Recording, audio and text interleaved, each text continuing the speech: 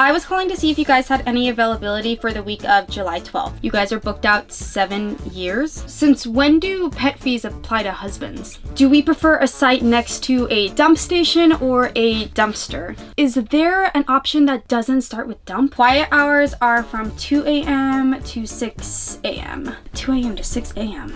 $2,000 for 3 nights. It seems a little expensive. All your amenities are currently undergoing maintenance. Nope, that's perfect. That's just perfect. What time is check-in at? 3 o'clock to 3:30. And what happens if we get there after that? Bill for check-in? I'm gonna be honest with you, I don't feel entirely comfortable finding Bill the maintenance man in a shed for check-in. So yeah, and is there any way that I can schedule a late checkout? No, yeah, I'll hold.